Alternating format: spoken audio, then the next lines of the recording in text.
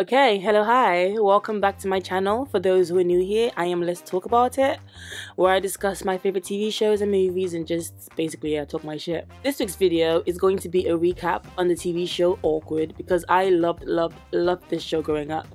And I'm genuinely curious as why no one really talks about it or celebrates it. And we talk about Gossip Girl all the time, we talk about Vampire Diaries, but we never talk about Awkward, and I don't know why. I think it should be a staple in pop culture conversations on teen TV shows. Looking at it now, yeah, it was a bit problematic at times, but in general, MTV was in their bag here. It was funny, it was quirky, it was just cute. Very much early 2000s, and yeah, I was here for it. It didn't take itself too seriously, and they let you know that straight away from episode 1. Did the quality decline as the seasons went on? Yeah, sure. But that's to be expected from the genre. Was the ending kind of shit? Oh, absolutely. But those first 3 seasons, mwah, chef kisses. Just edgy and provocative. The writing was witty and clever. I loved the cast. Everyone clocked in and did what they needed to do. And I was eating good. Tamara, Miss Marks, Sadie's, 10 across the boards, I fear. They did what they needed to do. Want to bully Miss Hamilton here? Do it online. You grow some balls.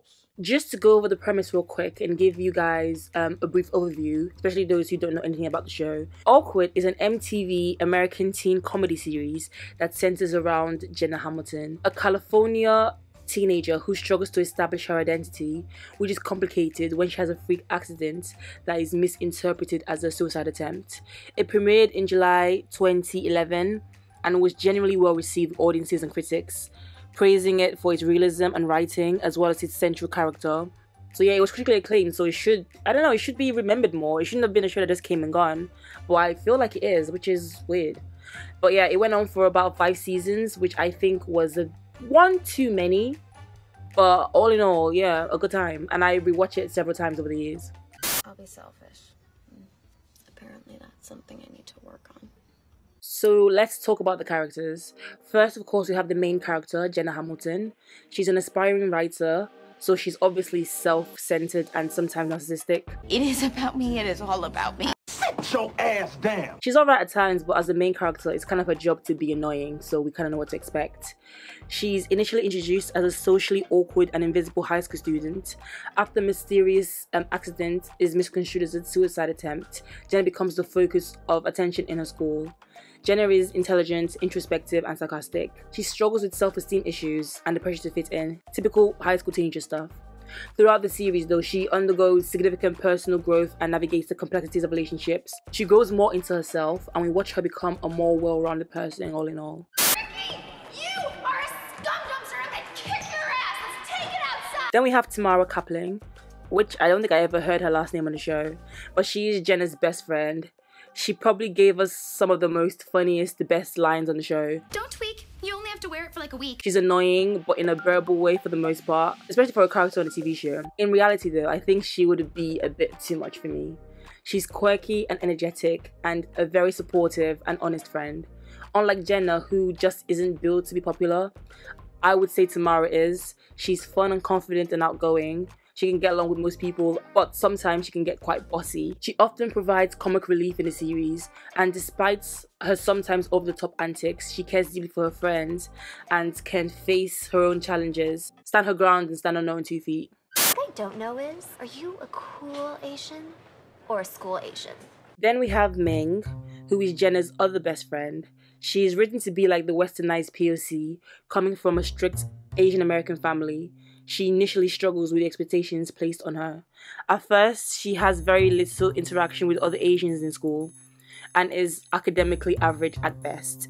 I like her whole storyline when she dates Fred Wu, the ex-boyfriend of her nemesis Rebecca, but I hate that she randomly leaves just after season 3. I think she was fun and she was a great addition to the show, but apparently she left because the actress just wanted to move on, which is fair enough. She's nerdy, witty, and also a bit of a comic relief in the series.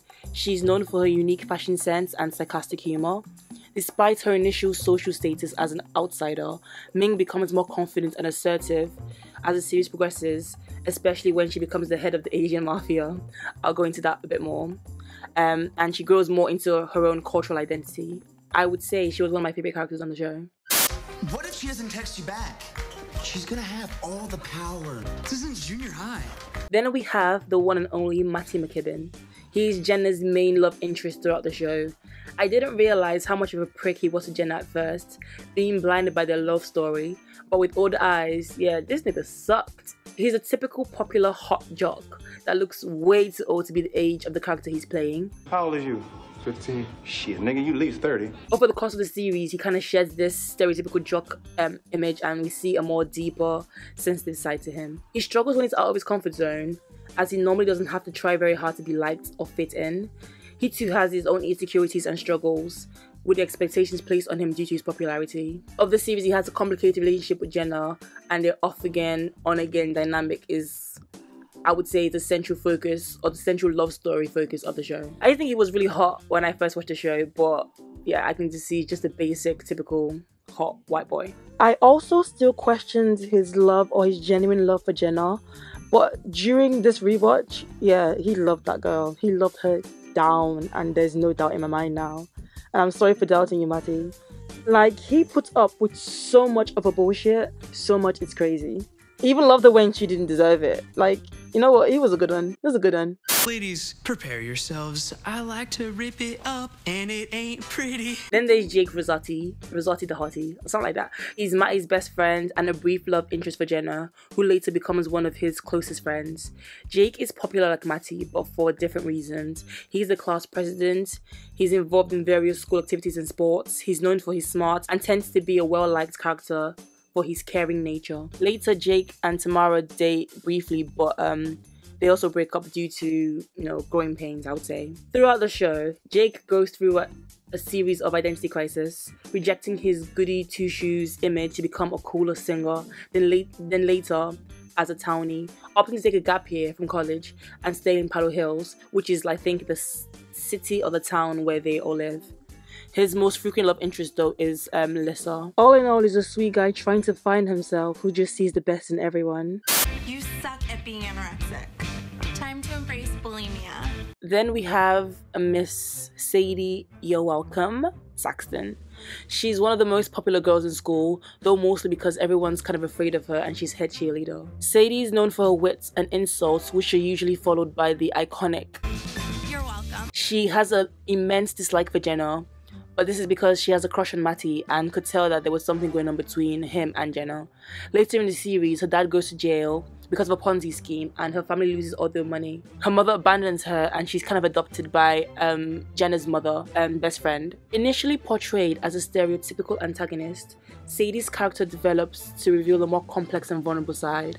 She is sharp-tongued, opinionated, and initially appears to be a classic high school mean girl, but as the series unfolds, we learn more about her insecurities and her personal struggles, adding some depth to her character. Despite her abrasive exterior, she undergoes significant character development and forms unexpected connections with others. This is kind of regressed though, in part 2 of the final season. Her attitude and her general abrasive nature was kind of funny in high school, but as everyone has grown and matured and she didn't, it just felt kind of sad and pathetic. I hate the fact that they kind of babied her instead of forcing her to deal with the consequences of her action, but she does apologize, so I guess happy ending. I don't know. I'm sorry. For whatever, Jesus. I kind of stopped caring for her when the extra bitchiness came again in season 5. I was like, you know what, been there, done that. Next. Hey, stop. Don't touch me there. That, sir, is my no-no square. Then there's Lissa, who's the classic dumb blonde. She's introduced as the bubbly, dim-witted cheerleader and Sadie's best friend. Though she's often seen as a clueless side chick, she appears to be quite emotionally mature sometimes and often gives random but great advice. Lissa's character explores themes of morality and personal value as she faces challenges that force her to question her beliefs.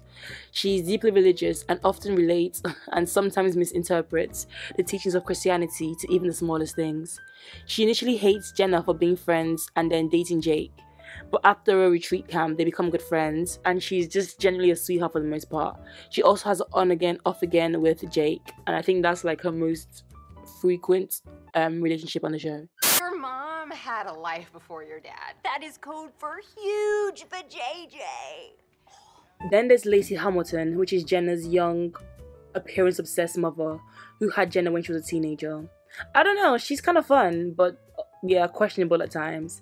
Her heart tends to be in the right place too, and she's just gorgeous. I think she's beautiful. I loved her and the dad together as well. They were just a hot couple. It's nice to see when two hot people get together. It just makes sense, you know? Not in my bed, no. Her and Jenna seems to be polar opposite at times, but she has displayed genuine love and concern for her throughout the series. Deep down, she's a sweetheart, and it's nice when she can act her age and act like a voice of reason and give great advice. But you can tell she's still young and hasn't fully grown up and caught up to where she's supposed to be. But that's when we first meet her. As the series progresses, we see her become more mature, be more responsible, and yeah, it's just nice to see her growth overall. Pregnant does suck, but breastfeeding makes you skinny. It's burning and not itching, you're fine. And lastly, we have Valerie Marks, who is the school's guidance counselor and known for her eccentric personality and unconventional and borderline inappropriate advice. She becomes sort of a mentor to Jenna as she navigates the challenges of high school. Valerie is theatrical, she's out there, and also provides a lot of comic relief on the show. Despite her unconventional methods, she generally cares about the well-being of her students, and her heart tends to be in the right place for the most part. Her and Lacey also develop a nice friendship. She's just one of those people who kind of says things without filtering it to see what's appropriate. So that's why she's kind of fun as well, I guess. Being that girl was my new identity, but I won't let it define me. And now with the characters out of the way, let's get into a recap of the seasons, and of course we are starting with season 1. So season 1, episode 1, the pilot, begins with Jenna losing her virginity to the popular Matty McKibben at summer camp.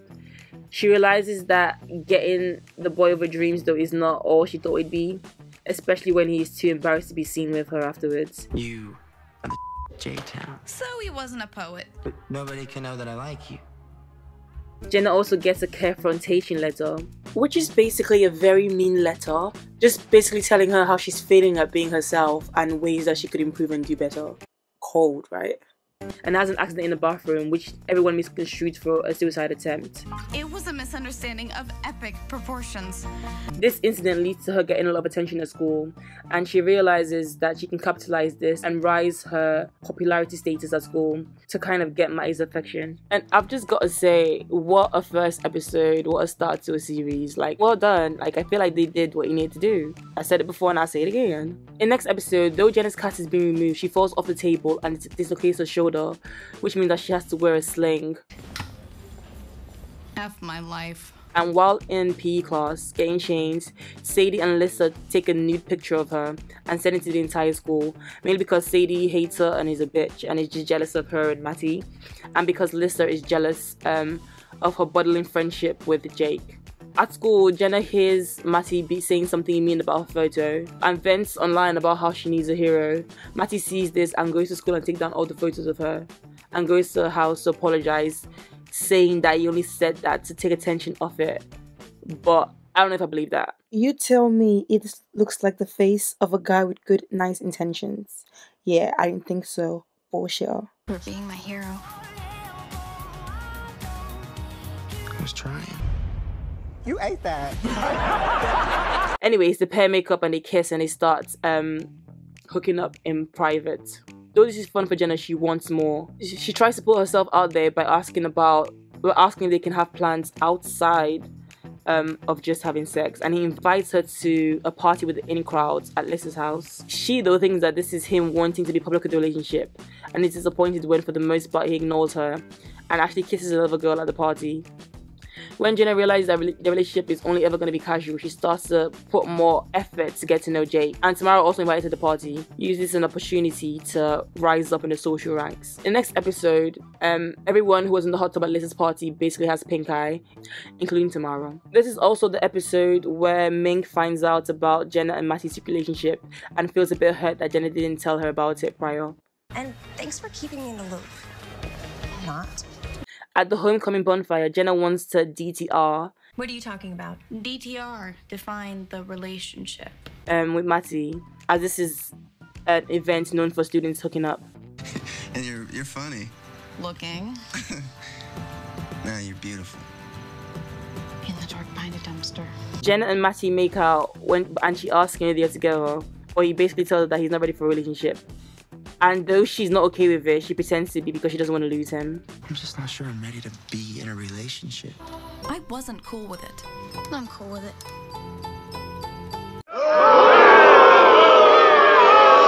In the next episode, Jenna is obsessing about this new girl that she sees hanging around Matty and is jealous of her, feeling insecure and just not as good as.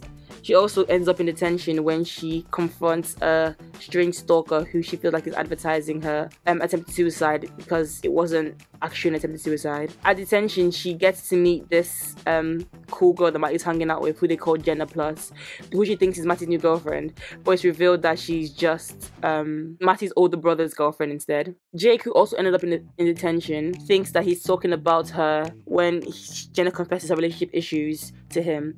At the end of the day, he kisses her, which takes Jenna by surprise because he felt like it came out of nowhere, which on her part it did. In the next episode, Jenna is forced to mingle with mean girls to help get her mom into an elite society of PV moms, which are basically like stay-at-home rich wives within the community. Being a knickknacker means that I won't just be that girl who got knocked up in high school. At one of the events, she finds that Jake and Matty are working there, and Jake acts weird after the kiss. He confides in Matty about the kiss, and Matty starts to get a little bit jealous. Also, one of the events is being held at Sadie's house. What are you doing? I'm gonna pee on her bed. And Jenna and Tamara sneak into Sadie's room and steal her food diary / journal. And Jenna uses it to blackmail Sadie into accepting her mom into the club and trying to be a bit nicer to her. You're welcome. However, when Jenna's mom overhears the other mom talking shit about her and her daughter, she realizes that maybe this club isn't for them. She will follow in her mother's footsteps and get pregnant at 17. At the end of the episode, Jake asks Jenna if they can talk, and Matty does the same because he's feeling jealous. But Jenna decides to ignore Matty and talk to Jake. Matty had all the power in our relationship because I let him. This is like one of the first instances of her standing up for herself and deciding that she deserves better. And it's like, finally. But at the same time, we've all been there, so we can cut her some slack. Next episode is centered around an event that I think is popular within the school, which is a mock DUI event to discourage students for drinking and driving. And Jenna is cast as the lead role. Playing Dead Stacy was bigger than being homecoming queen, but I was trying to bury my suicide stigma. But she doesn't want the attention because she feels like she's had enough attention for her lifetime. Jake is also the male lead, and during this period, his feelings begin to deepen for Jenna. This was coming from a woman who had simply referred to me as Lil Bitch since the day I was born. In the next episode, The Adventures of Auntie J and Lil Bitch. And we meet Jenna's mom's best friend. It's just before Jenna's 16th birthday, so they decide to throw a wild party. Jenna because she wants to impress Matty, and the mom and Ali because they want to party with teenagers, I guess. We don't really see the party, but it's a blur. It's a drunken blur.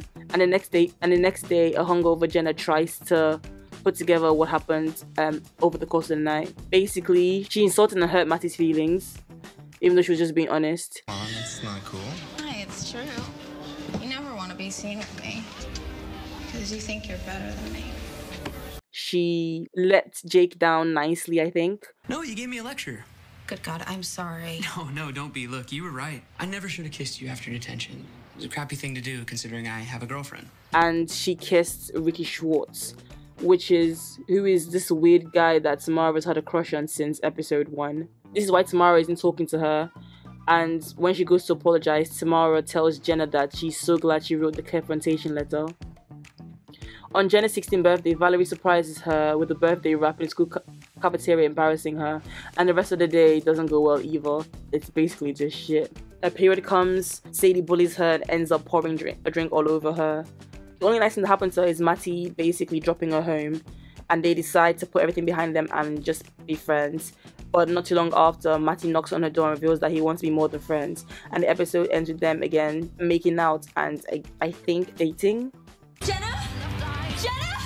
Why would you kiss Jenna Hamilton? Next episode begins with a fight between Jake and Lissa, as Jake has confessed to Lissa that he kissed Jenna. What the hell is a sex touch?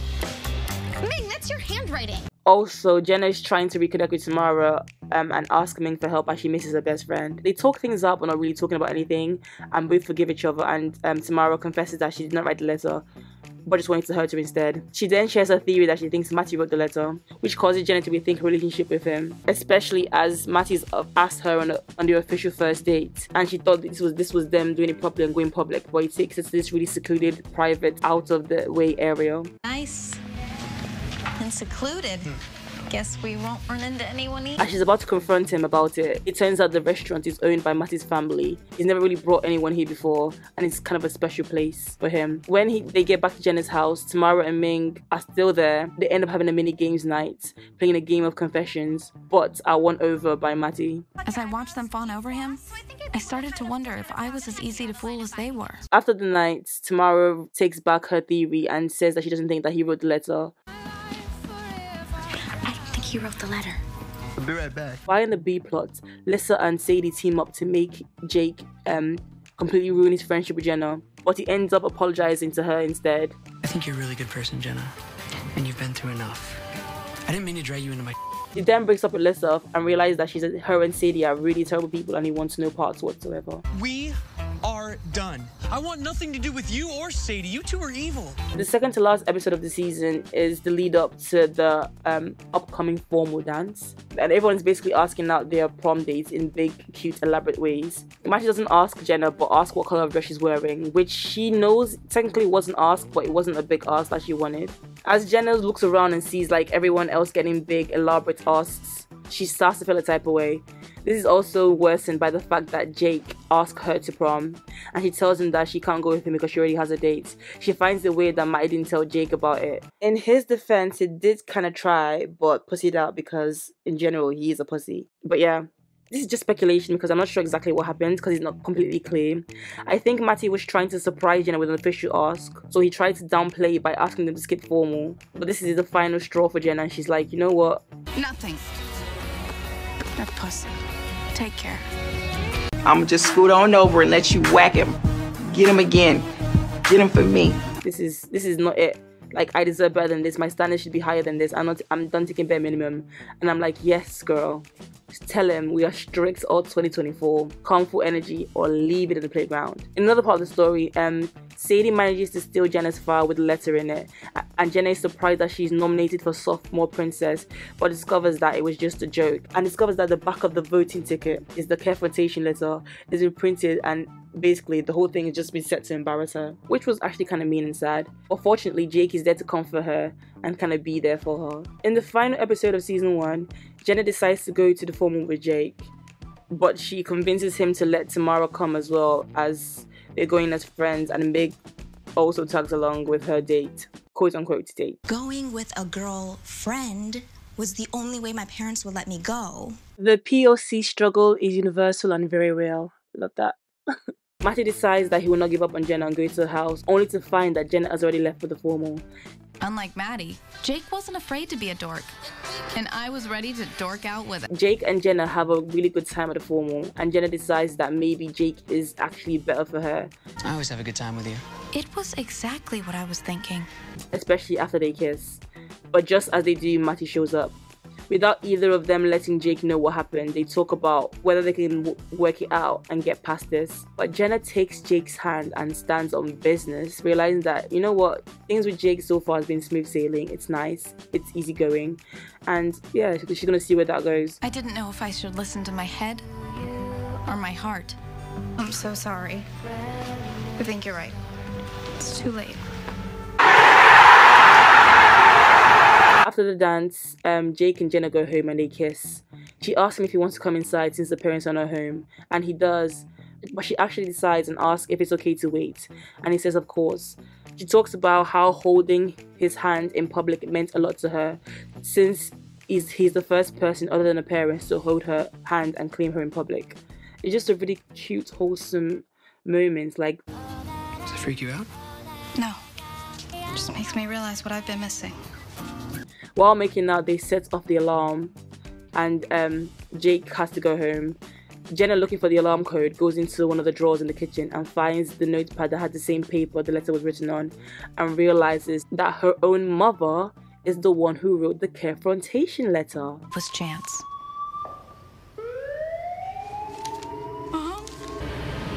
Damn, I know, right?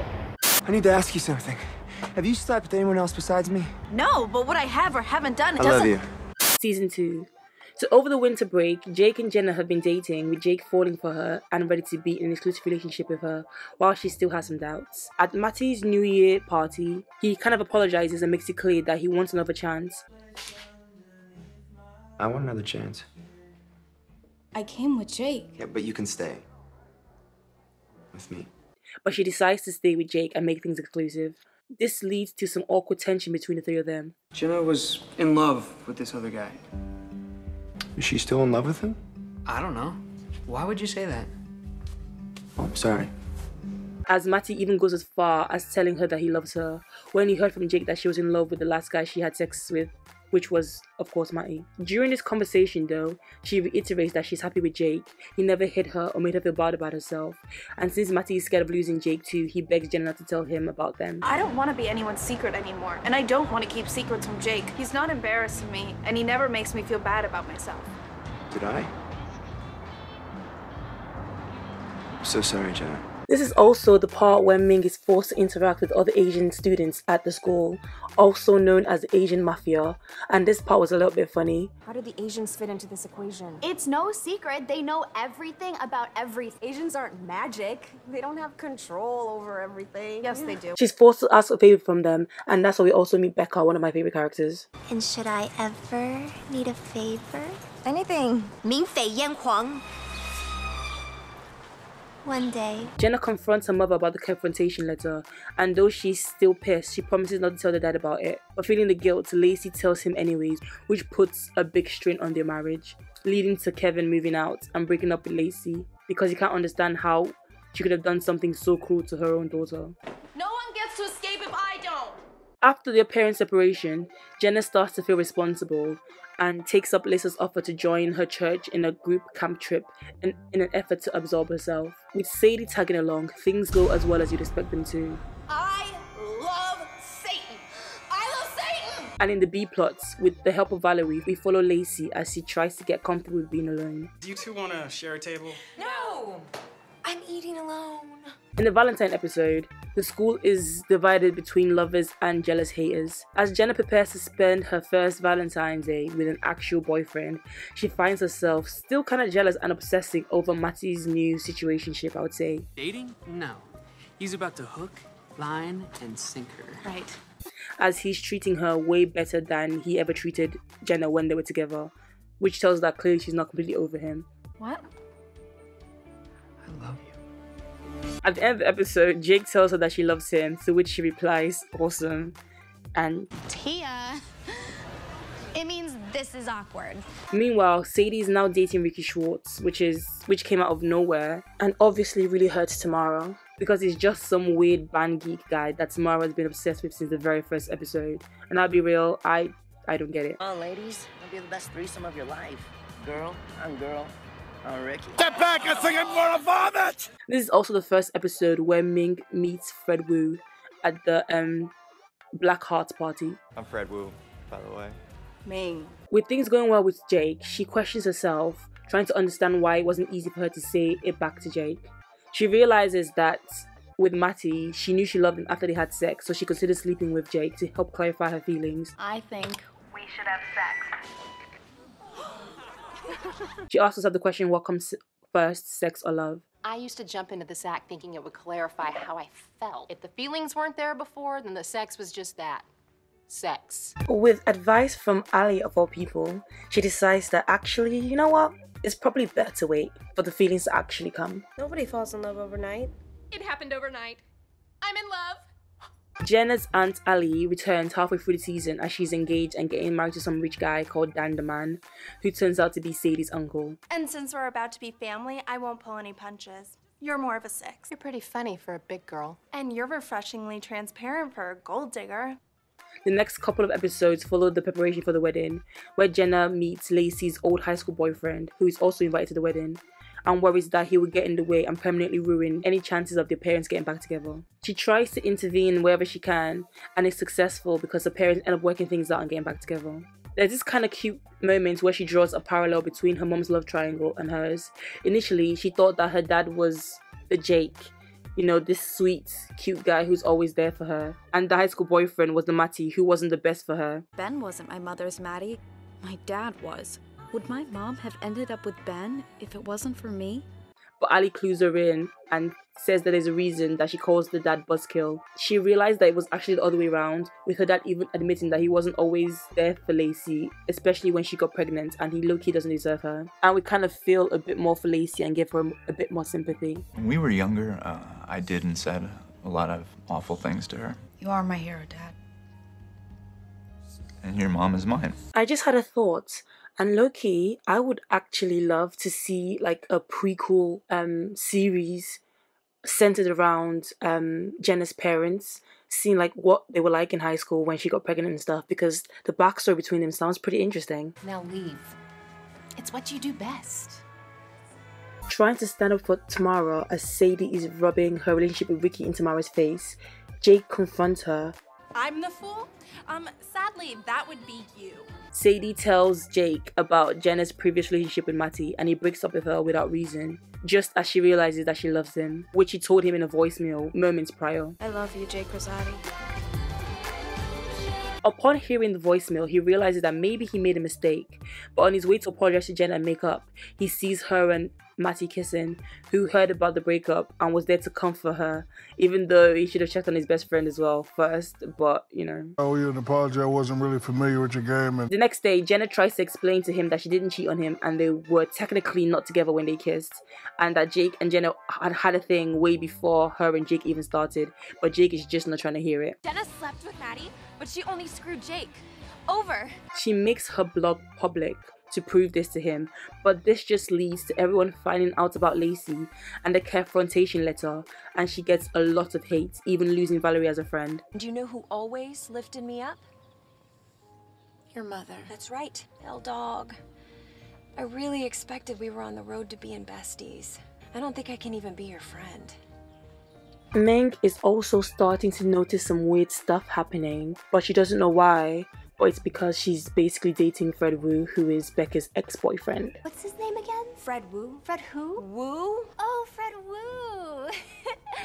I don't know him. Side note, episode 10 is called Pick Me, Choose Me, Love Me, and I think it's hilarious and a cute nod to one of my other favorites, Grey's Anatomy. So pick me. Choose me. Love me. Stand up! Stand up! Or maybe in secret? I don't want you to feel like a slut. That isn't funny. The two boys get into a public fight, but they eventually make up and ask Jenna to choose between them.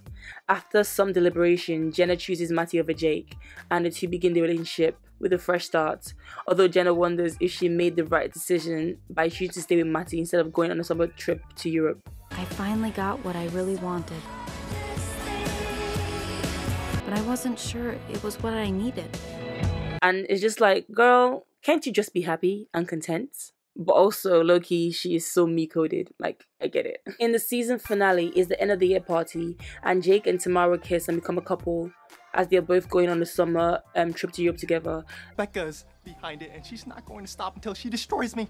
She'll never let us be together. Fred Wu has to move schools because he's afraid of Becca and what she might do to them. And Sadie is devastated to find out that Ricky is cheating on her again, but this time with another guy called Clark, who she outed as gay sometime before.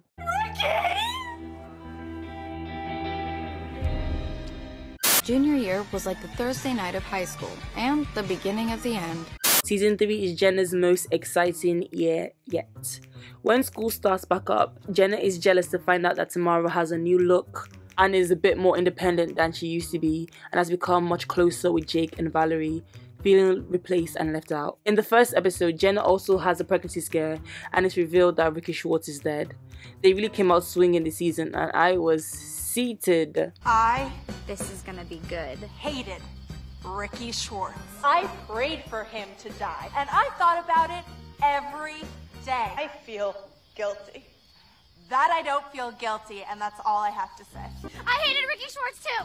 Is a scum-sucking psycho, and he made my life miserable for 3 years. Ricky and I have been hooking up since the 6th grade. I hated him! I hated him! I hated him! I hated him! The school mourns Ricky's death and holds a vigil/kegger party to express their feelings. These are his ashes. He's charred, top to bottom. Feel free to snort a little of him. It was epic. And Sadie and Tamara reluctantly bond over their anger at Ricky. Jenna confides her pregnancy scare in Jake instead of Matty, which hurts him, as he finds himself jealous of Jake and Jenna's friendship. He acts out by being distant at first, but later tells her that they need to talk, which she tries her best to avoid because she's scared he's gonna break up with her. She gets Tamara to organize a BFGF, the boyfriend, girlfriend, best friends forever double date. I have been dreaming about this since I was 6. to avoid having any alone time with Matty. They eventually though have a heart-to-heart where Jenna talks about her insecurities in the relationship because he was embarrassed of her at first and she's scared that he's gonna run at the slightest problem. What thing? A friendship? I guess, yeah. Hey, why can't we have that? Why can't I be that for you? But he reassures her that he's here and he cares about her, and they decide to try and build a friendship as well. Why would you think that? Because you were embarrassed of me. I was never embarrassed of you. Uh-oh. CAP. Not to be nitpicky or anything, but just pay attention to how he says he was never embarrassed of her. Okay? My dad went through all 5 stages of grief for the loss of his only daughter's virginity. Denial, anger, bargaining, depression, acceptance. When Jenna's parents find out that her and Matty are sexually active, they insist on telling Matty's parents and meeting. They have the McKibbins over for dinner, and the two families argue over their parenting style, which turns into a bigger argument, even causing Matty to move out of the house temporarily, moving in with Jenna. Oh, here's a nice one.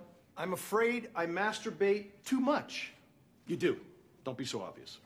During this time though, Jenna takes a creative writing class where she meets an attractive, charming classmate called Colin. And over the summer, Ming has finally learned Chinese in an attempt to protect herself and take down Becca for ruining her relationship with Fred in the last season. During the Halloween episode, Jenna feels like she's not good enough for Matty after a Hot or Not list is published at school and she's clearly not and Matty is hot.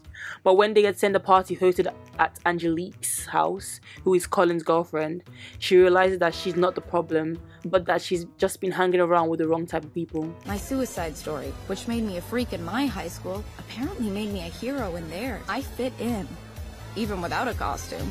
Meanwhile, over with Jakara, which is Tamara and Jake's couple name, Tamara tells Jenna that she's almost ready to have sex with Jake, but she's just waiting for him to say I love you. Skip to the present, Tamara is really excited when she's officially a cheerleader and she doesn't care about waiting anymore and she's ready for Jake. Jake then plans something special, but unfortunately it's the exact same thing he planned for Jenna, his mom's decorated van, which upsets Tamara and she runs away. Jake goes to her house to find out what happened and she explains that the only thing that was different in the setup was the air freshener and she feels like she's always second best. Jake reassures her that that isn't the case and that was just his ideal way to lose his virginity. I had this whole fantasy of my first time. I just thought it'd be so cool. Really? A minivan? They end up saying I love you and doing it in the moment in her room, which turns out to be a bit anticlimactic. It turns out they have to work on their sexual compatibility. I'm looking forward to figuring out this whole sex thing with you. When she updates Jenna about what happened, she says the I love you felt much better than the sex, but they're excited to figure things out together, which was honestly so cute. I'm not Asian, I'm white. And you know how a white bitch deals with an Asian bitch? Also back with Ming, after a power struggle with Becca, Ming wins and becomes the head of the Asian mafia. He has a girlfriend. And you have a boyfriend. When Jenna's creative writing teacher instructs her to read a personal piece at an open mic, she and Colin grow closer as she realizes that she might have some feelings for him when he keeps popping in her head while she tries to write. Feeling like they just make better sense together as they have more things in common. I had no right to be offended that he hadn't read my blog, but I was. This causes Jenna to grow bored of her relationship with Matty and she begins a fling with Colin. And it's such a shame it's happening now because we see Matty putting a lot of effort into the relationship and trying to make it work. Just timing. The affair starts when Matty and Jenna have a massive argument. Or actually I would say conversation about how the relationship is just not working right now and they have things they need to work on as they're quite different, have different interests, and the relationship has been too focused on Jenna with her not giving Matty space to be himself or to feel seen in the relationship. You had your accident the same day we slept together. How do you didn't even try to explain it to me. Instead, you obsessively stared at me from a distance for weeks. I ain't gonna lie, I'm getting cooked. You didn't want to be seen with me. Because I was mortified. You said you were never embarrassed of me. I lied. You liar! Sometimes it feels like all I'm doing is making amends for how we started. I'm the one who made a point to focus on you, to make sure you felt secure and significant. When have you ever asked how I'm doing with my parents? It was really hard for me, Jenna, and you never checked in. Just assumed. Exactly, you assumed. Tia. They start having a secretive affair, but this is revealed at Jenna's 17th birthday surprise party when she's caught kissing him. I'm not even gonna lie to you guys, just even rewatching this, I was on the edge of my seat. Ooh, look at Matty's eyes. Damn. Wait! And it was so sad because they both turned not knowing who she was talking to. Shit hits the fan. Hit it! What's the point? You won't, I will. Oh. And you broke my BFF. Though Matty is willing to forgive Jenna, she breaks up with him for Colin and becomes increasingly isolated from her friends and her family as she spends more time with him, and he encourages her to embrace her dark side. She smokes pot. You don't even have a life. The only job you've had for 17 years is being a mom, and you suck at it. She skips classes and just starts walking a darker path. Darker makeup and a new attitude, even writing a mean essay about Valerie that gets her fired. Tell me why you won't print it. Because it's cruel. Eventually, though, Jenna and Colin split when they flip his character completely out of nowhere, like a complete 180. That still doesn't make sense to me, but I get it for drama, I guess. Like, how does he go from this nice guy that's kind of there for her, cares about her reading, wants to hear her talk and whine, to a guy who'd always abandons her because she doesn't want to f him? Maybe I should take you home so you can deal with this. Unless he's always been that guy before, but they should have dropped it more, or they should have showed it a bit more, in my opinion. But thinking about it, maybe we just saw things the way Jenna saw things. We saw him as the guy we wanted to see him as instead of the guy he really was, because the clues were there. You're classic. Like Jane Austen. And you could just argue that Jenna is just a drama junkie. Symptoms of being a teenage girl. You know, she just always has to find a problem, always has to analyze something, always feeling on edge when something isn't right. You know, you can see it from all sides, I guess. And you know what? We've all been there. We can't judge her too harshly. You could just argue that Jenna is just simply an insecure narcissist who is attracted to anyone who validates her. Matty validated her physical appearance. Jake validated her in a sense of seeing her as more than a sexual object, and Colin validates her writing and creativity. This is what studying English does to your brain. You can't pick a side and you just have to balance out both arguments. Or maybe my L-Vans has just kicked in because my brain is on a roll. There's also this funny episode where, to get through to Jenna, Valerie and her friends put on like an after-school special show about the dangers of drugs and bad behavior. Guess it's time for me to start living. For now. I know you fucking lying, bitch. I ruined friendships because of you. Alienated my parents. Those were all your decisions. That's all on you, Jenna. Look, I'm pretty sure I was clear about not wanting a girlfriend right now. If you were clear, then I'm deaf. You ate that. If you brought this up to me at any point in the relationship... So now it's a relationship? A relationship that was never exclusive. Are you serious right now, bro? It turns out that he's not that caring and sweet, and he's still dating Angelique, but she doesn't want an open relationship, so she kind of taps out of that. After she's suspended, she realizes her mistakes and asks for her friend's forgiveness, but her actions are not forgotten so easily, so she has to put in a bit of work to earn their forgiveness. Ming's reign of power in the Asian mafia eventually comes to an end when she faces a coup d'etat. A coup d'etat? She faces a coup. As head of the Asian mafia. That's exactly what I'm talking about.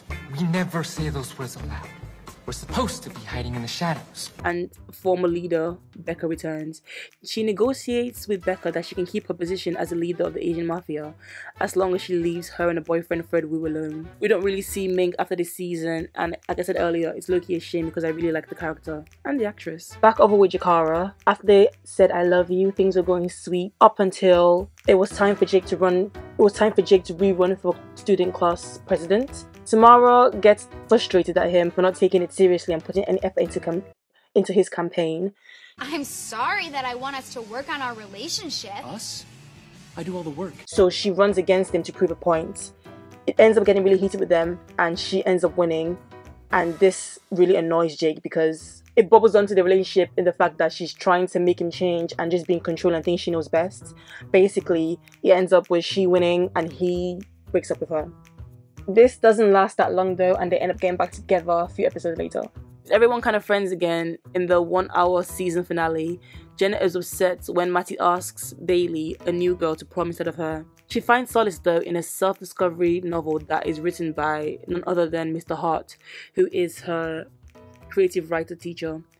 In a moment of selflessness, Jenna helps Bailey and Matt get together and go to prom together, despite her still wanting Matty. And Sadie finds herself falling in love with Austin, a guy that she met at Angelique's Halloween party time ago. And what assumption was that? The assumption that you love me and you're afraid to say it. Not true. That wasn't a question, because then you wouldn't know that I love you back.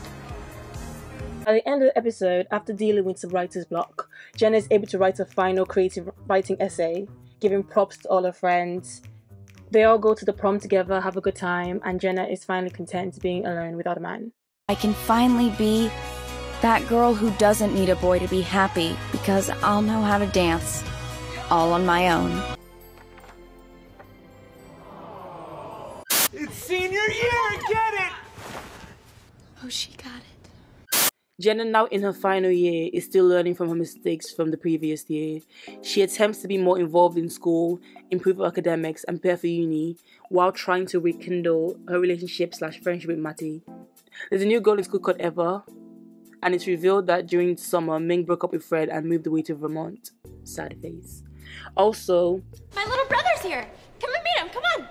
Lissa has a new adopted brother who turns out to be Koji, who I did not recognize because this was before the glow up. We think of him as just 2 months because that's when he met us. His accent is borderline ridiculous at times, but I would say again, very, very camp. I'm very much looking forward to a year in American high school. I know you fucking lying, bitch! Her and her mother both have a crush on him, but him and Lissa end up getting together at a ski trip, and they have a private relationship until they are caught and forced to break up. You know you're not really my sister, right? Biologically or legally. Jake and Tamara's relationship also turns rocky as Tamara is the new class president and is trying to focus on that, while Jake has changed his image during summer and is now focused on making music. There's this really, really, really cringe and unserious sex scene that I just have to include because it's hilarious. But for the most part, the situation isn't helped by the fact that Jake doesn't really get her where she needs to go, if you know what I mean. Tomorrow never comes, and I keep waiting. They eventually break up though. I think he initiated the breakup, which Tamara doesn't take well, to no one's surprise, and she even ends up catfishing him to keep tabs on him after the breakup, and he ends up falling in love with the catfish. But also after Sadie's family's life goes to shit, with her dad losing all their money and her mum abandoning her to take care of herself from the last season, she now lives with her adoptive parents, Ali, while working nights at a food truck. You would think this would humble her and make her nicer, which it does a little bit, but not enough. There she meets her new love interest, Sergio, who she gets with after things in Austin kind of fizzle out. Maddie and I kissed, okay? And it meant nothing. You're a liar and I need to break up with you. Matty also gets a job and continues to be friends with Jenna. They end up having sex one night, but his evasion afterwards leads Jenna to think that he's still embarrassed to be with her, when he is actually struggling with the fact that he's adopted and no one told him. He quits his job in rebellion and just acts out in general, and this leads to him becoming friends with benefits with Jenna. It is about me, it is all about me. I'm adopted, and it's She eventually ends it though, deciding that she doesn't want to do this, and becomes romantically involved with Luke, a college freshman who she met when she was visiting some university that she wants to go to. Her and Luke getting together causes some friction between her and Matty, and to compensate, she helps him and Ava get together. However, Jenna realizes she actually hasn't let Matty go. Oh shit, here we go again. Which puts her strain on her relationship with Luke. Matty and Jenna argue whenever they see each other, and this is not helped by Ava actively causing problems between them. It turns out that Ava is the villain of this half of the season. But I know Manny McKibben, and he would never you in my bed. But hey, nice try. The mid-season finale is set in the annual senior ski trip, with Luke and Jenna breaking up as he's tired of the love triangle. I'm a friend of Eva's. Eva Mansfield. I'm Eva Mansfield. and Ava being caught in her lies, as Sadie discovers that her real name is Amber and she has actually been homeschooled since she was kicked out of a school when she was 9 for stabbing a classmate with a pencil. When Sadie goes to her house, which is not even in the right district for their high school, she finds that it's decorated with a creepy stalker bulletin board of Jenna and Matty and all their friends, and Sadie teams up with Jenna to expose her, but just as they do, she claims to be pregnant and Matty refuses to leave her. Also, Tamara and Jake end up putting everything behind them and try being friends again. Part 2 of season 4 begins with Jenna deciding to spend time focusing on her finals and herself instead of trying to deal with everyone else's problem. Matty starts to have suspicions about Ava when she continues to antagonize Jenna and is so focused on them getting married. It must suck that you can't keep a man. Charlie, that really hurt! To no one's surprise, it's revealed that her pregnancy was a lie, as Matty found out that she stole a pair of his mother's earrings as payment to the actual pregnant student called Gloria in exchange for using her pregnancy test. No. You lied about everything. You're not pregnant. You're not anything. You now have 23 hours and 59 minutes. Matty threatens her and she leaves, and this puts an end to the whole Ava thing and her arc. Also, Jenna tries to make up with Luke, but it turns out that he's already moved on, and at this point he just wants to focus on school. On New Year's, Jenna wants to celebrate doing something small and low-key with Matty, now that Ava's behind them, but things don't go according to plan when he turns their plan into a group activity. Party people! Who's ready to get this New Year's jam on? And crashes Sadie/Ali's house party. While they're there, Jenna and Matty make a pact not to hook up with anyone, but Jenna finds a new guy to kiss at midnight. It turns out that this guy is actually a sophomore and she's kind of embarrassed about it. She ends up basically doing the same thing to him that Matty did to her in season 1. Also at the party, I'm such an idiot to think that you could actually be into me. I mean, you're... Also at the party, Matty is able to finally have a heart-to-heart with his mother and they're able to reconcile. And Jake hooks up with the older woman and Lisa finds out that her dad isn't 100% straight. You mean he made you lick his tummy? In the next episode, college acceptances are coming in and it seems like everyone's been accepted except Jenna. Jenna was aiming to get into Lockhart University, but she didn't get in while her mother did, which causes some friction in their relationship. Jenna eventually gets into Wyckoff College, I think, and that goes pretty well for her, but we'll talk about that more in the next season. On Matty's 18th birthday, Jenna competes with his new girlfriend Gabby, only to realize that she's genuinely nice and means no harm, and they end up kind of forging a real friendship. I had been wrong to think she had any agenda other than kindness. In need of a drinking partner, Matty shows up to Jenna's house and they have a heart-to-heart. Jenna confesses that she feels the only reason they even dated was because she was easy. This stems from a comment that he made an episode prior. No, she's a virgin. Some things are just worth waiting for.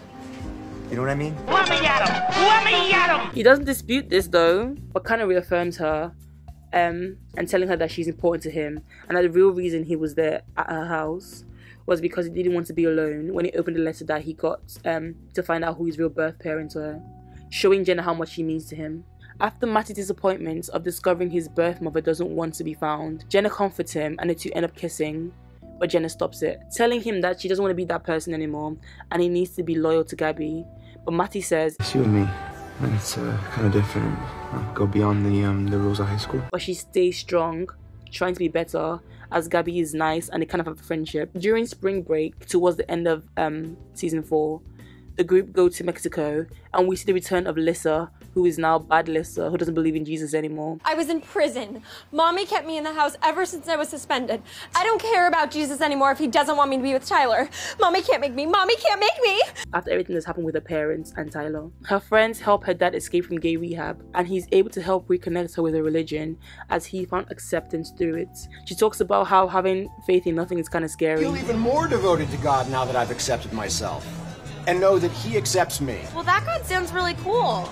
Like, a God I could hang with. There is a God there that's accepting of the dad as he is, because that's how he made him, and I think that little bit there is kind of cute. Also, Tyler turns up at Mexico and they attempt to continue where they left off. Should we like animals? Oh my god! I thought this was a classy party. As they had a secret affair or secret relationship. They both feel like the chemistry is gone as the relationship isn't forbidden anymore. While in Mexico, Jenna is able to locate Matty's dad and they plan to meet up with him.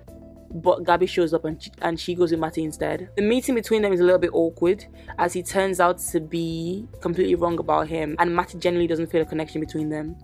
But in a way, he helps him realize that Jenna might be his soulmate. Girl would do that. Not every girl would care that much. What you got here, a soulmate. Gabby feeling disconnected from Matty, as he doesn't want to talk to her, open up to her about how he's feeling.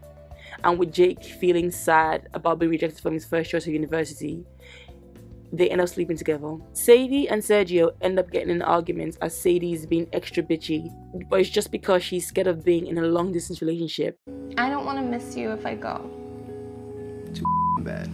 By the end of the episode, they're able to talk things out and they make up. You think you're gonna see him again? Oh, hells to the yes.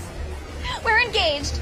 Also, while in Mexico, Tamara gets engaged to a 19-year-old guy called Adam. Adam is in military training and she accepts his proposal thinking that he's going to serve somewhere far away. But in reality, he's going to be in California, which was not part of her plan at all. Also in Mexico, Lacey discovers that she's pregnant and considers not going to college. But Jenna is there to encourage her and kind of reaffirm her that she can do it if she puts her mind to it, and she shouldn't just give up on her dream of going to school, which was kind of cute. At the same bar that Tamara met Adam, Jake also meets a guy, I think it's Adam's friend, and they kind of start a little fling. This is her attempt to let go of Matty, as he's been kind of distant most of the trip.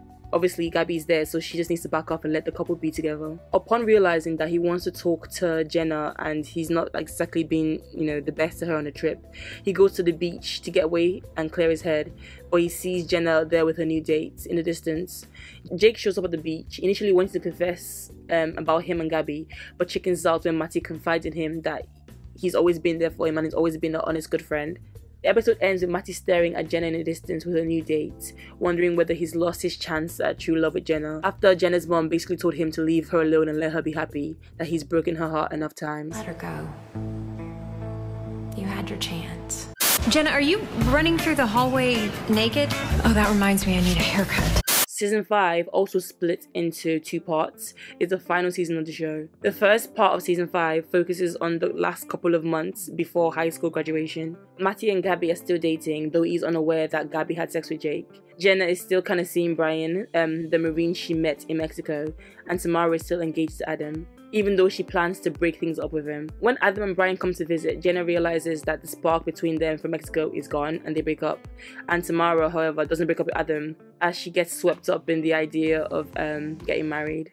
You had saved the dates, Bernard? Get your hands off my STDs. Also, Jenna finds out that Jake and Gabby had sex but doesn't tell Matty. Oh, and by the way, I Jake. When Matty eventually finds out though, he breaks up with Gabby and ends his friendship with Jake. Gabby and Jake decide to start dating since they genuinely liked each other. At a beach party organized by Jenna, Matty gets really drunk and publicly says some mean-spirited things to Jake and about their friendship. You can't hurt me because you are Jake and I'm Matty McKibben. This causes the whole school to turn their back on Matty and he becomes unpopular for the first time in I think his entire high school career. Matty begins hanging out with Kyle, another outcast at school. Jenna, however, becomes very popular thanks to the fact that she caused the whole school to get a day off by accidentally causing a blackout. That's right! Blackout party at the beach, bitches! She begins hanging out with the in crowd and the Julies, who are one of the popular girls in school again, but quickly discovers that everything about that in crowd is fake, so she goes back to her true friend. She goes back to her true friendships and a true friend, Tamara. Tamara is still caught up with the idea of getting married in the wedding planning, and even goes as far as planning an engagement party. But at the party, Jenna accidentally reveals to Adam that Tamara is planning to break up the wedding and Adam dumps her. And she got carried away and agreed to marry him because she thought he'd be shipping off before she ever had to go through with it. After this, Tamara realizes that she actually does love Adam and tries to win him back, though he's not trying to hear it, and yeah, it didn't take her back. I love Maddie.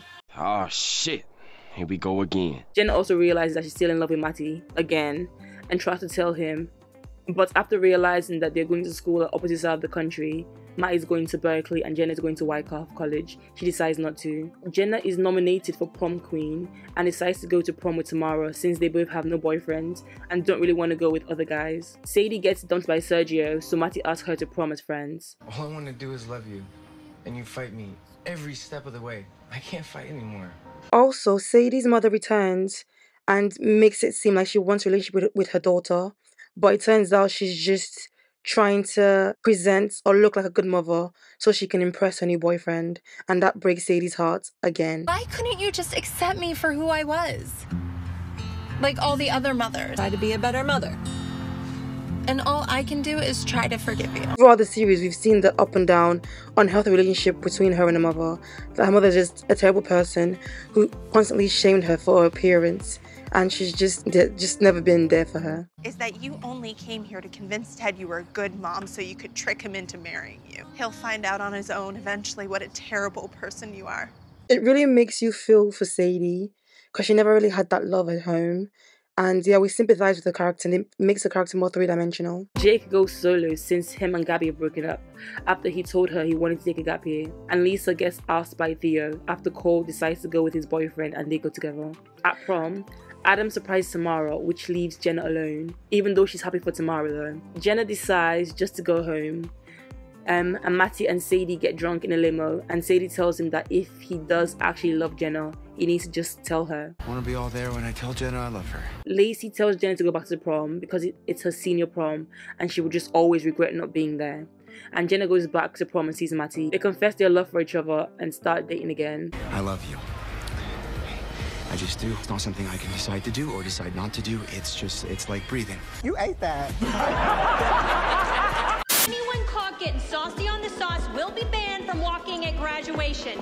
At the prom, Sadie's caught with alcohol, which isn't hers by the way, which almost leads her not to be able to graduate the rest of the class. Because they're in Matty's, he owns up and he's told that he too can't walk with the rest of the class. So the class get together to try and change the faculty's mind. Jenna, without her, there would be no us. Like her or hate her, Sadie's been a great friend to me. She's always had my back, and I don't want to walk without her. They let Matty, but not Sadie. But Matty's adamant that he doesn't want to walk without her. Even if it means indulging in his sick fetish for tragic little slunts, I want him to be happy. So Jenna goes to Sadie to convince her to put up more of a fight, and together they're able to sneak her in.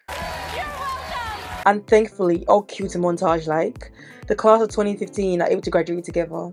Their graduation ceremony though is surprisingly, but not that surprisingly, hijacked by Valerie and turned into an improv wedding with Jenna as her bridesmaid. She's getting married to a guy called Willie who she met all the way back in season 4 during the ski trip. It seems like everyone's going to enjoy their summer, but Matty has to go to Berkeley the day after graduation. It had taken 4 long years, but something Val said actually resonated. Him and Jenna think about breaking up, but they decide to stay together and give it a go. This part of the season ends with Jenna deciding to help Matty move into his dorm at university, and then planning to make their relationship work long distance.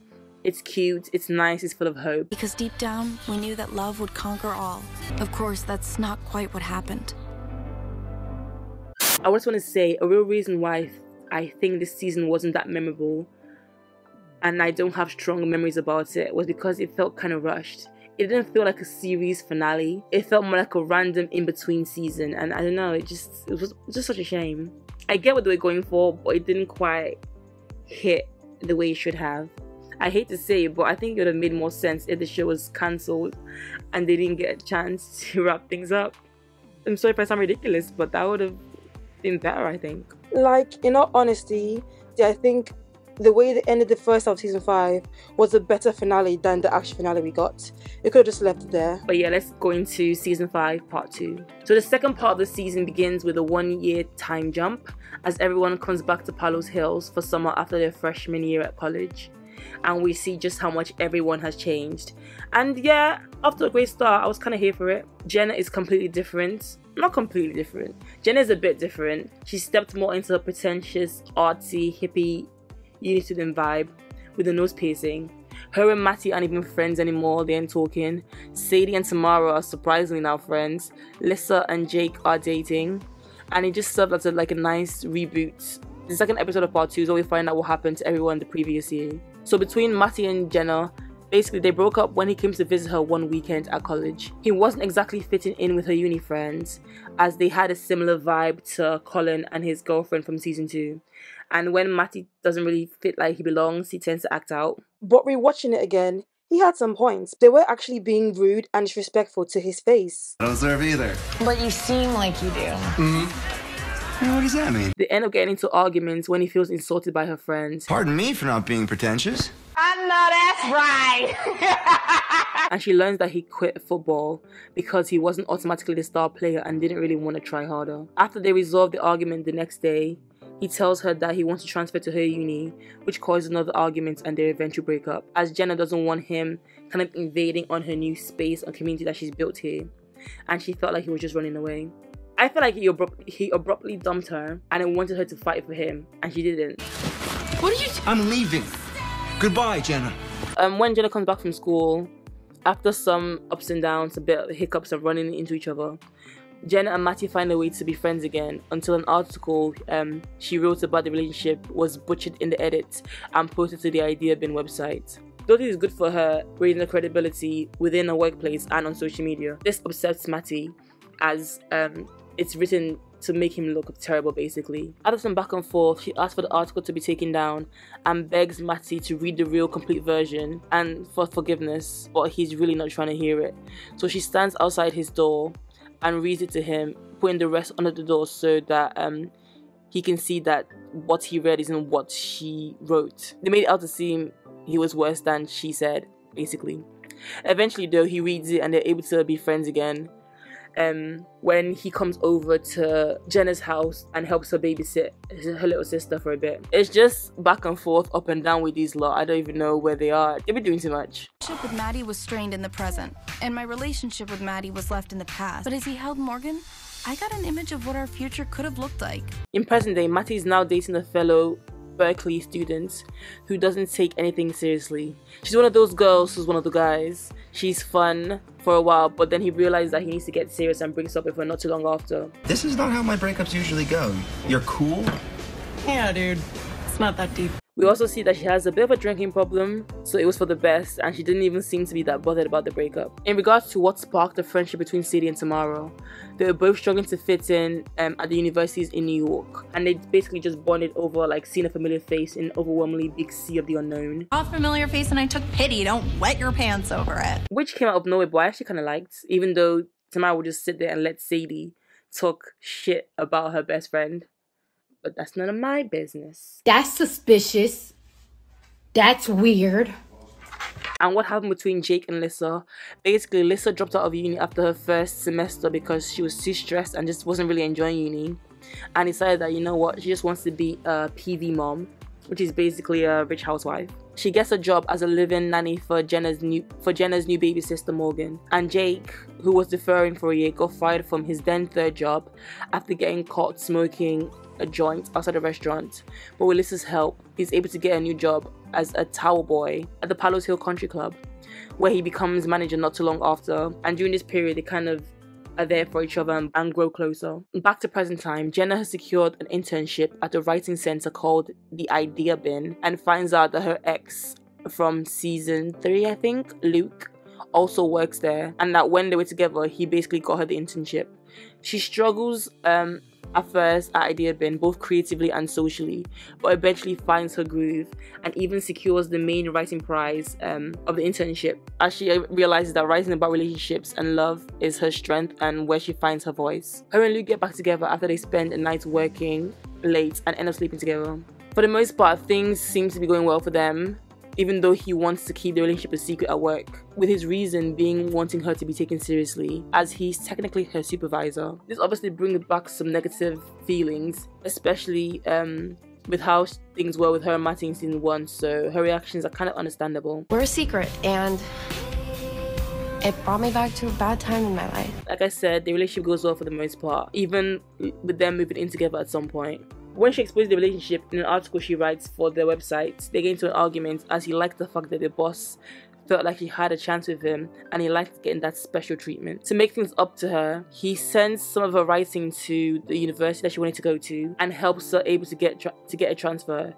She struggles deciding on what to do, and Matty pulls her aside to make sure that she's doing it for the right reasons and not for Luke, similar to how he wanted to run away and move to her university earlier in the season. What I want is to tell you to choose me over him. But I'm not gonna do that. Because the one thing that I want more than that is for you to choose yourself. Which shows so much growth on his path, and it's a cute, genuine moment between them. And I also love the fact that it was in a closet at camp, which is the same place they first hooked up in season 1. They talk about how the future is unknown and they'll always be in each other's life one way or the other, which is kind of sweet when you don't think about the fact that she's technically still with Luke, but they end up kissing. But at this point, we just have to accept that Jenna, as much as we want to love her or love to hate her, she's just a cheater. And that's okay. I don't like the way they left Luke and Jenna kind of confusing and in space, just to make more space for Jenna and Matty. Because at this point, they've tried and tried and tried and it hasn't worked out. So what ending is this? Because we don't know what's going to happen with them. Whereas I genuinely feel like Luke, at this stage anyways, is really good for her and they're working well. It doesn't make sense at all to go back to Matty at this point. So I know they want to give us our OTP ending and all, but that's why I should have ended it in the first half of season 5, because this doesn't make sense. They've created so much shit now and so many new different moving parts that can be wrapped up in like, what, half a season?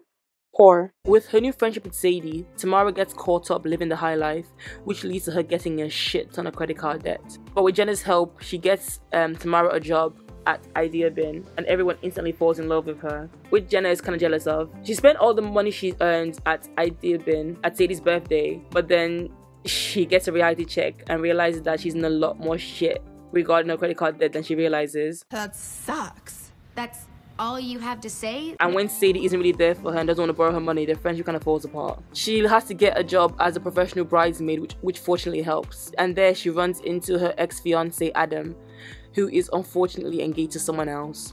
They express some kind of care for each other and he encourages her to be honest to the rich guy that she's seeing. I always hoped we'd end up friends. You were way too important to me to just fade away. And if he doesn't like the real you, maybe he isn't worth it. She takes his advice and opens up to her rich boyfriend, and the relationship gets stronger, with him even offering to pay off her debt, which she debates but eventually declines, wanting to be independent and learn to stand on her own 2 feet and not want to feel like a helpless loser. Which I get, but personally, I'm gonna take the help. The least crazy girl I've ever met. Also, Lissa and Jake break up when Jake loves his job a bit too much, and that isn't what Lissa had in mind for her future, as she wants to marry a rich man. You shouldn't have to change who you are, but neither should I. They manage to stay friends though, but Lissa soon realizes that if she wants a rich man, she's gonna have to settle. With Ophelia's help, she becomes empowered and decides that maybe she can beat her own rich man by becoming an atonicized instructor, which is basically a fitness instructor. This takes off with Jake's help when she starts posting online, and she gets and it seems like this is going to be a profitable career for her. Doing well in his job as a manager, Jake gets another promotion but realizes that maybe he's not totally content with the role and doesn't want to spend the next 20 years of his life working there. In his words, he needs to get the hell out of there. So by the season finale, he decides that I quit the country club. Really? No way. Palos Hills is great, but I gotta get the hell out of here. I was thinking New York. Also, Sadie returns to Palos Hill, pretending to be a change woman, but it soon comes crashing down when she finds out that Sergio has moved on while she was away. I have plans. With your mama? No, with his girlfriend. Her and Sergio kind of get back together, with him even admitting that he's in love with her. But as the summer comes to an end, with all her friends focused on figuring out their future and what path they want to pursue once summer's over, Sadie becomes resentful that her path isn't quite figured out yet, and they just aren't putting up her shit anymore. Ever shut up? This is a bitch. Tamara's a jerk. Sergio's an asshole. Now Jenna. Do you ever notice how everyone else is the problem? You know what, Sadie? If you meet more than 2 assholes in a day, that asshole is probably you. And it's like, finally, about time. With this, she quickly reverts to her former high school personality, just basically being an annoying, loud-mouthed bitch to everyone. And this leads to her being isolated from her friends and Sergio. I would literally rather die than be friends with you. Ew, no, too pathetic. There's this kind of full circle moment where she has an accident that is misconstrued as a suicide attempt, and she has to receive counseling from Val, similar to Jenna in season 1, which is kind of funny. Given the circumstances of your accident. I didn't try to kill myself. It got a bit of a chuckle from me. And towards the end though, she kind of apologizes for her behavior and they make up, so I guess happy ending. And you never held it against me if I got a little bitchy because you knew how much I loved you. The final episode is the final weekend of summer, and the gang decide to spend their final week at Camp Puka, which is now closing down. It's a cute kind of open ending where nothing is kind of set in stone. It feels like a new beginning, which I think they were going for, but I don't know. It just felt, yeah, like I said, it felt more like a random in-between season, not like the end. Nothing is set in stone, everything is still up in the air. We don't know what's gonna happen to the characters, so take that as you will. But yeah, all in all, like I said earlier, this finale was not it for me. They would have been better off ending it at the first half of season 5 instead of this second half business, because a lot of the stuff felt repetitive. It felt rushed. Like, I wasn't that invested in a lot of the shit that was happening in the second half. Like, we don't care. The season's almost over. So yeah, just unmemorable, rushed, and then the ending wasn't satisfying. I don't know about you guys, at least that was for me. So it's a shame that they started off strong but didn't end as strong. But that is the norm. That's what we expect from TV shows now. So it is what it is. All in all, like I said earlier, Awkward was a fun show that I really enjoyed, especially from season 1 to 3. I could rewatch those over and over again because it's just fun to watch. It's witty, it's smart, it's edgy. Characters are enjoyable and it's sometimes relatable, and it was just a good watch. I really enjoyed it, and I'm genuinely surprised that no one talks about the show. Like, maybe they do and I'm just not part of these small pockets of the internet, but I feel like we should talk about this show more. It deserves its flowers. Let me know in the comments though if you did watch Awkward, if you didn't and this video would make you watch Awkward. I'm curious. If you did watch the show, let's talk in the comments. What did you like? What did you dislike? What plot lines, what storylines did you like? I want to hear all that good stuff. And yeah, this has been my recap of Awkward. I hope you guys enjoyed. As always, leave a comment. Don't forget to like, subscribe, and yeah, I will see you guys in the next one. Take care. Bye.